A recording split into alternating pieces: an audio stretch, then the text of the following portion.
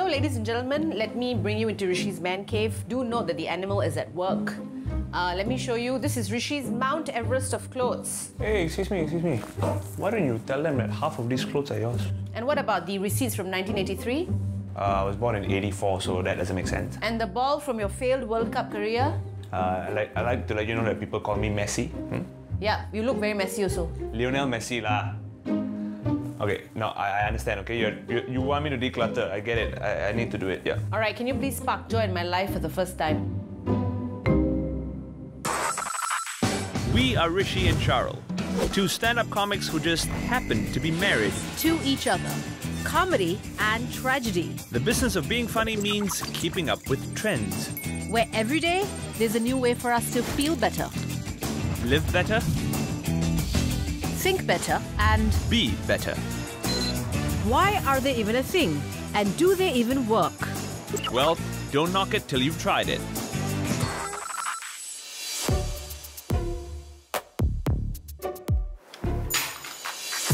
A best-selling book and a hit TV show. Inspiring hundreds and thousands of social media posts, #decluttering. Organizing consultant Marie Kondo has made getting rid of things a real big thing. That's right. And according to Google Trends, Singapore is the country most interested in the term Marie Kondo. But what is decluttering really? I mean, is it just a fancy term for cleaning up? To find out more, I got in touch with a professional declutterer who's going to sort out Rishi's mess. What mess? San, welcome. So I think this is not too bad, right? What do you think? Yeah, I agree. It's really not too bad. On a scale of 1 to 10, 10 being the worst, you are 4 to 5. I pass. I told you. What? I mean, look at this chair. Like, I put this rocking chair here so I could actually enjoy the view, but now I'm just enjoying the laundry. Well, at least it's clean laundry. Yes, it is. And half of it is hers, by the way. You know, like every year, according to Asian culture, we do spring cleaning. So what's the difference between spring cleaning and decluttering? So when you clean, you're just dusting off an item, right? Making sure that it's clean. But when you declutter, it's about rationalizing what you have and make sure the things that you have suit your lifestyle. Question. What does a professional declutterer do? The correct term to use is professional organizer. Professional organizer. Because you don't just declutter, the key is to get it organized so that it's easy for you to see at one glance, you know, what you have and can take it out, put it back easily. You know, San, we watched this episode of Marie Kondo Yeah. the other day and I got a bit inspired. I did, right? A little bit. Very little. Has that TV series of Marie Kondo helped you get more inquiries, more calls, more business in Singapore? Or is it just a fad where people are, just doing it for the Instagram likes and stuff? Well, it's definitely created this awareness that there is a service that helps to declutter and organize. And how different is it in Singapore, decluttering? The average American household size is about 2,500 square feet. In Singapore, that's 1,000 square feet. So therefore lies the challenge of managing the space and managing the items that we have. You know, I need to manage some things, but I'll leave you both to it and I'll come back and check the progress. So enjoy yourselves. Okay, we will. All right. Thank you. She says that this is my pigsty. I think I need you to unpig it or unsty it. Okay. So tell me, what do you want this area to serve as? What kind of activities do you do? Oh, this is just my work desk, actually. I just got 90% of the time I'm working here. All right, so we'll start by sorting all of the items that are on the table and putting them into category. Okay. I've got 2 deodorant sticks. I'm a stickler for personal hygiene. This is finished, so I'm gonna throw this. Right. Good. Wow, it feels good, man. Does this belong in the desk? It belongs in my heart. You do have a lot of pairs of sunglasses. Yeah, you know why? Because I'm a very guarded person. I don't like people to peer into my eyes too much. It's a very emotional process. Yes, it is. You can't see it, but I'm crying behind these sunglasses. And this one? This is actually my comedy notebook. Let me read you a good joke from my comedy notebook. It says here, Singapore has a lion. Why does Indonesia have cat? This is a joke that I don't use because it's not funny. Okay. Right. That one. Does it look like what I think it is? It's definitely not what you think it is. Okay. It's a headband. It's a headband I use when I travel. Hey, great. That goes with the... It's got the smell of my travels.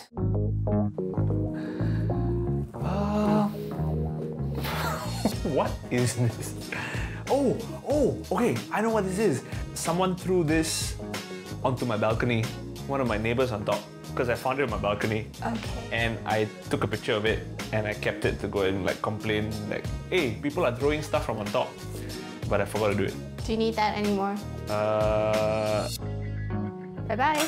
All right. The reason I left Rishi and Son was because I had been invited to the home of Bonnie and Clifton. Like thousands of Singaporeans, the young couple had been bitten by the decluttering bug. Your house is so clean and tidy. Where are all your things? I actually went through a decluttering phase about a year ago. And it was after reading a book by Marie Kondo. And then like one night, like this overwhelming sense of like, yeah, pretty much. Yeah, it was like this urgency that I felt to just like go in my closet and just declutter everything.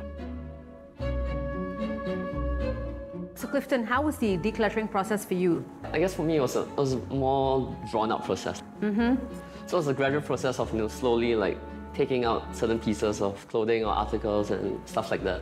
And then over time you realize that, hey, actually I could live without them, and you slowly start to get used to the fact that I have lesser things and it's fine. Do you think that decluttering is trending in Singapore? I think there's generally more awareness. It's a Netflix effect. So once like Marie Kondo went on, the awareness just exploded. But whether they take that next step to like initiating that change in lifestyle, it probably has to come from a conscious decision. I feel that like our lives here in Singapore are really busy, and it's just really nice to come back to a home where it's like very calm and there's a sense of happiness because it gives us space to do the things we love.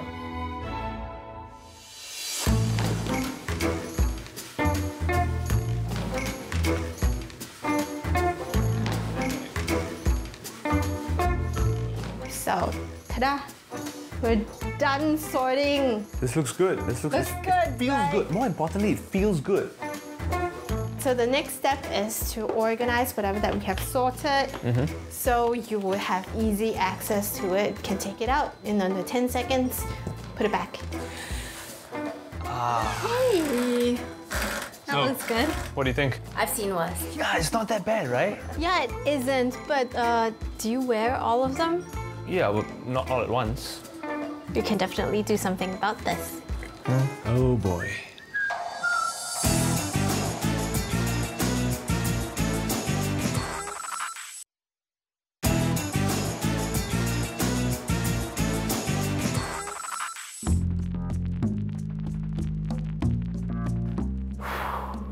Okay, so this is a lot of my stuff that's out here now.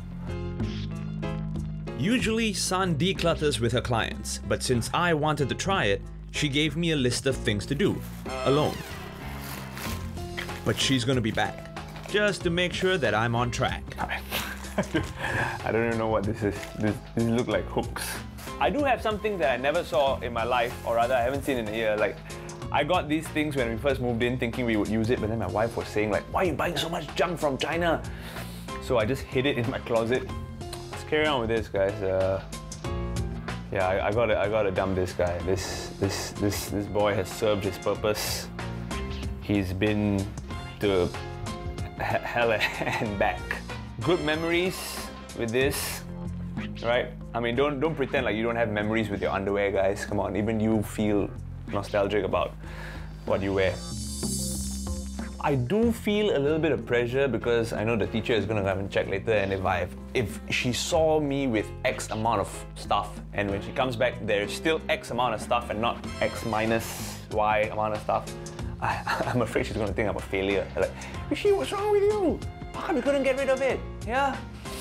So, sorting.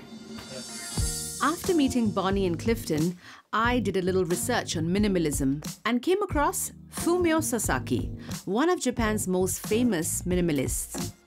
He went from living in a cluttered apartment to a 215 square foot space with about 150 items, claiming to have gained true freedom after letting go of his clutter. Inspired, I decided to pick 150 items, paste stickers on them, and these are the only items I can use for the next 5 days. I wanted to know, what will living with less feel like? So as you can see, I have all this makeup, but I only chose 6, so that's all I can use, which is going to be a bit weird. Can't live without my phone and laptop. Sofa? Definitely. So I'm done with the last 5 items, and I realized I really missed out a hairdryer and hairbrush, so for the next 5 days I'm going to have bad hair day. But I think that 150 items for 5 days is quite manageable. Let me try it out. One day later, and Rishi's just about done with sorting. Wow. Yo. Looks good. You've organized it decent, and finally I can at least have some space to read a book on the rocking chair that was meant to sit down and rock. Well, are you seriously complimenting me, or are you... Semi. Like, I'm happy to see this, but I'm also a bit worried. Will you be able to sustain this or not? It's been a bit difficult to figure out what to throw. I think that's been the most challenging stuff. How's your minimalism thing going? I think I'm figuring it out. Like, 150 things are actually a lot of things. I might do this well. I'll be okay. Good luck. I'm taking a well-deserved break from decluttering and I head to town. Not to shop for new underwear, but to speak to psychologist Geraldine Tan. Sharul raised an interesting point about sustaining my cleanup effort. Thank you so much, man. Why is decluttering sometimes so hard to start, let alone sustain? So Geraldine, thanks a lot for seeing me. I am actually on a journey of decluttering right now. I've only just begun, but it's beginning to be a bit overwhelming. What do you mean by overwhelming? I just feel like there's a lot to do. Was it that your clutter was too much for you to bear? Have you thrown anything away? Yes, I have thrown some things away. I think, yeah. How much things have you thrown away? Not a lot. To move things around is simpler. But now you're at a stage where I need to take and throw things away. So that's where you go, and you're stuck. Is it normal though for people to have attachment issues? Yes. So a lot of times when we look through a pile, right, suddenly we're triggered by memories. Even the tiniest things like receipts or cinema stuff, right? And you look at it, oh yeah, this is when we went with this person and that person. Should I really throw it away or not? I never thought of it that way, like memorabilia. I actually want to continue this journey. Okay. Any final mental tips you can share with me? So imagine like you're a backpack, right? And along the journey, you collect things and you don't throw away anything. Then your bag gets heavier and heavier and heavier. So sometimes when you look into your backpack and start asking yourself, do I really need all these? Do I need all this weight? And you start throwing away, you feel lighter. It's good to have those memories, good to have them, but you know, it's good to just keep them as memories. I don't need to physically hold on to them. Thank you, Geraldine. You're wonderful. No worries. You've actually inspired me to give me a bit more of a catalyst to... I'm as good as Marie Kondo, yay! Well, you look a bit like her, so that's a positive thing, you know. Meeting with Geraldine has helped to clarify some of the doubts I've been having about decluttering. And weirdly enough, I feel I'm now ready to go home and throw some of my old underwear out. If we weren't doing this show, I doubt Rishi would have started decluttering. So what made others start? And what made them seek the help of professional organizers? Thanks for having me. This is Evelyn, a mother of 2. She has engaged a professional organizer, Nat, to help her declutter her house. Hi, Nat. Hey, hi, Sharul. How are you? Good, and you? Good, good, good. Please come in. Okay, so this is the room that I want to work on today. So it's supposed to be a children's room. All right, so this is how it's gonna work. Basically, we're gonna take the items in this room. And what we're gonna do is we're gonna put them in categories. Okay. Then we'll go each category and do some purging. Okay. And once we have purged, we will look at how to organize each item. Okay. Okay? Okay.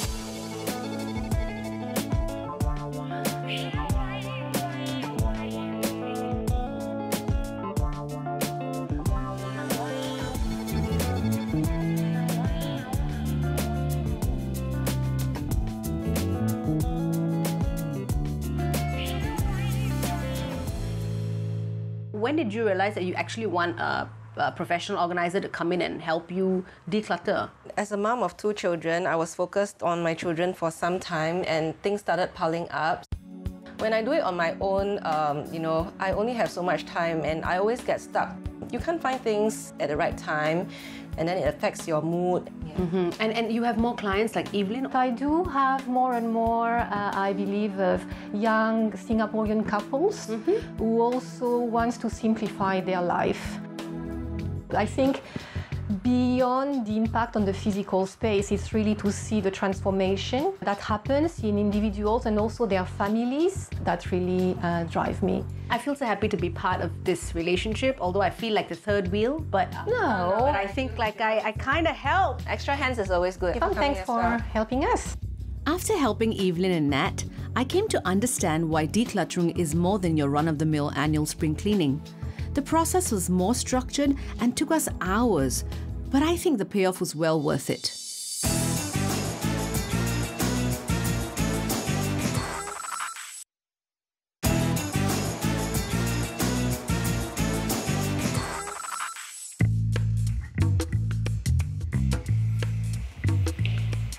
The day is finally here.